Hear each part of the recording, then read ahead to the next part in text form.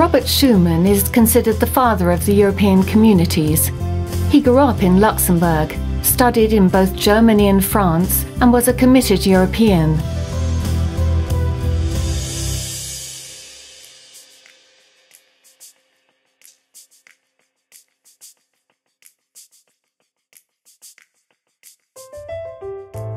Luxembourg is a genuinely multicultural country.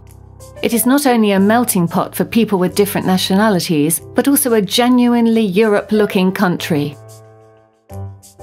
For Luxembourgers, Europe is not just a hollow word, but part of everyday life.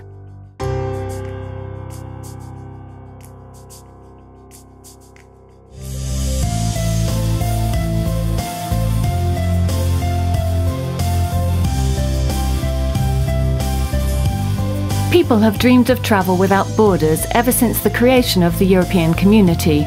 Today that dream has come true. People and goods can now travel freely between and remain freely in countries that have signed the Schengen Agreement. It is now easy to work and build a life in another country. Luxembourg, as a small but prosperous country, draws a huge number of cross-border commuters to its territory to work every day.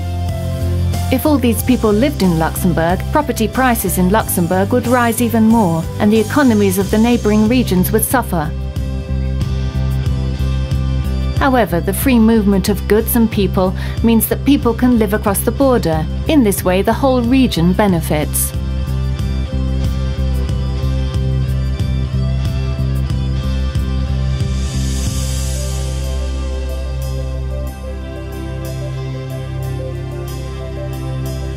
The Maison de l'Europe, in the heart of Luxembourg City, houses the European Commission representation and the European Parliament's information office. It offers citizens a wide range of information on the institutions of the European Union based in Luxembourg. Various events are held there, giving citizens the opportunity to find out about European policies, to make themselves heard, and thus to contribute actively to the structuring of these policies.